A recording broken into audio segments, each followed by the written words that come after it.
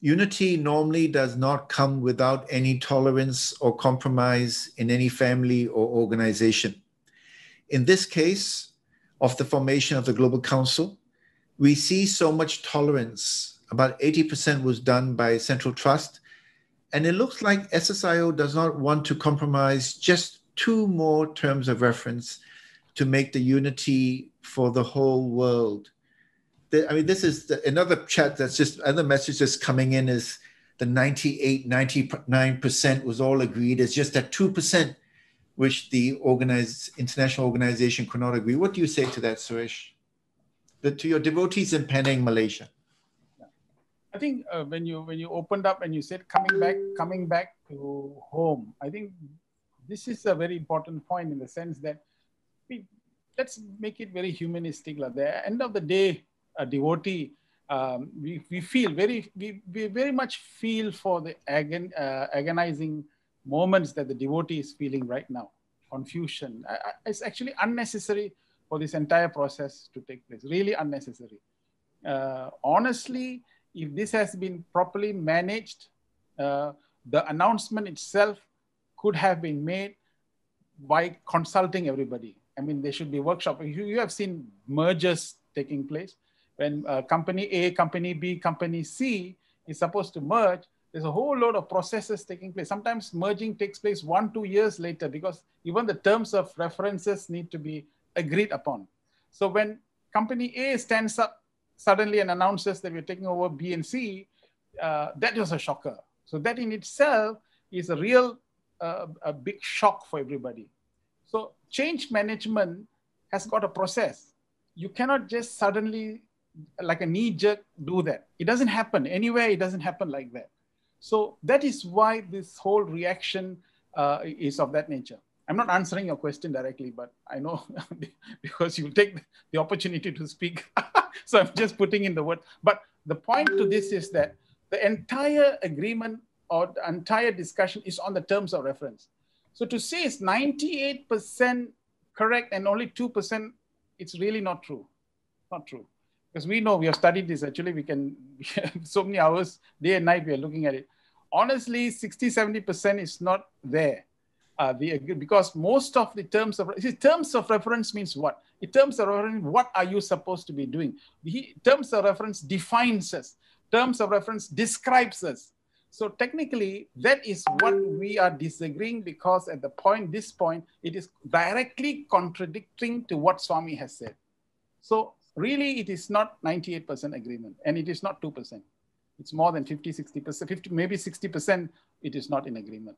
Because the main core function of the terms of reference, it was not in agreement. But we were willing to work on it in the sense that the discussion was going on. We were refining that when suddenly we were abruptly stopped because of that letter. So we can't proceed.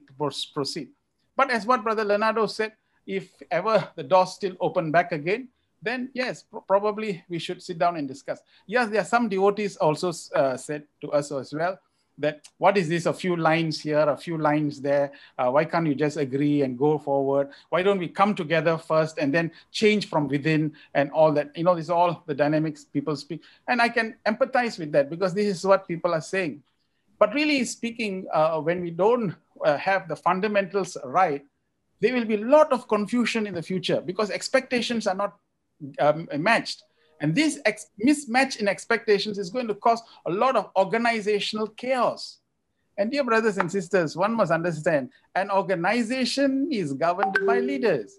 And don't forget, in our place, wherever in all our countries, so far, have you ever seen international organization interfering in any local organization selection process?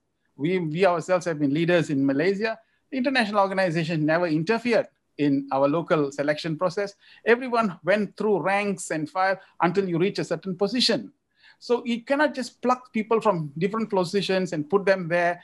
That's not how it works. So A, there has to be a governance.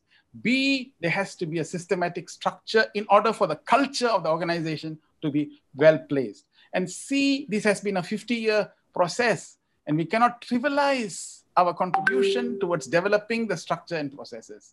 So if we just marginalize that and move over, the entire organization can crumble. So we cannot just say, oh, Swami will take care, Swami will take care. Yes, Swami will take care, but Swami also told us to have sufficient intelligence to see what is right, what is wrong, do the right things, and do so. So this is what the terms of reference is. So it is not really true that 98% is agreeable. It is not right. Brother Ashok, I just want to clarify. This percentage counting really doesn't make sense to me. And I'll tell you why. Okay, they're not equally weighted. Okay, so for example, I tell you, Ashok, I want you to, let's share our properties and you give me this. We agree on 99% of everything, right? And then last thing I tell you, can you cut out your heart and give it to me? And then I tell everyone, look, 99% we agreed. There's one thing he doesn't want to give it to me. Just one thing. For the sake of unity, cut out your heart and give it to me. You simply don't exist anymore at that point. So the various items in the terms of reference don't have equal weight. We should always keep that in mind. The weight given to Swami's words is the highest. Let every question that is being asked in our minds, and this will help us all get clarity, every question that is being asked in our minds be prefaced by this. Will this question that I'm about to ask preserve Swami's words? And now tell me, why can we not compromise? Every question. So preserving Swami's words is the only reason. It's not, the reason is not, why can I not wear a red shirt and come and see you in your house?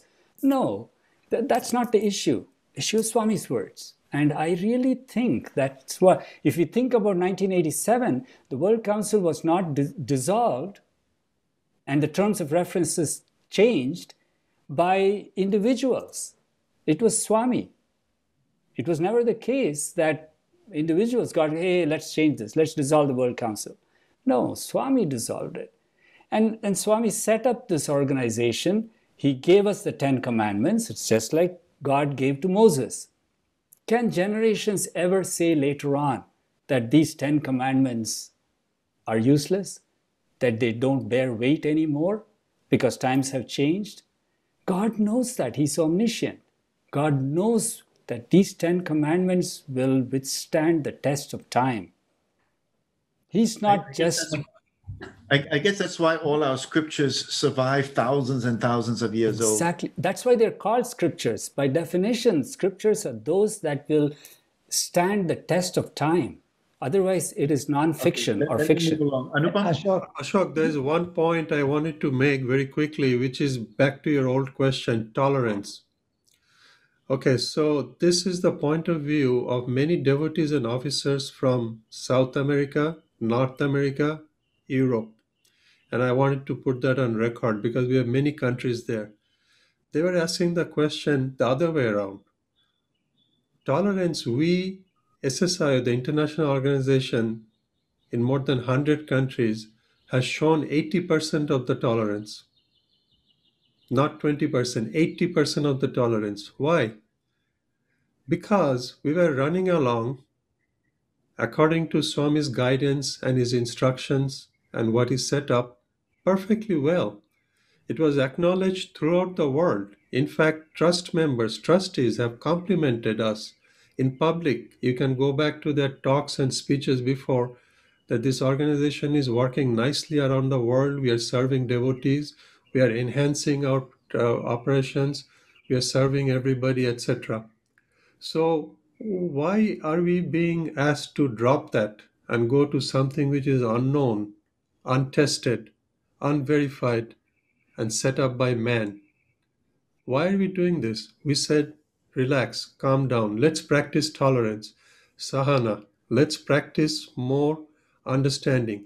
Swami says, wherever there is a conflict, and these are in his discourses, first understand, then adjust. You cannot adjust without understanding. And that understanding, brothers and sisters, is based on love and peace in your heart.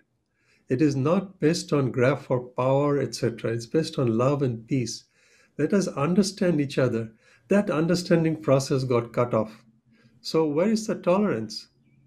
You need to ask yourself this question. Don't listen to rhetoric. Don't listen to people talking. Ask yourself these questions, look at the facts, and draw your own conclusion. Thank you. Leonardo, very quickly, and then I'd like to move along.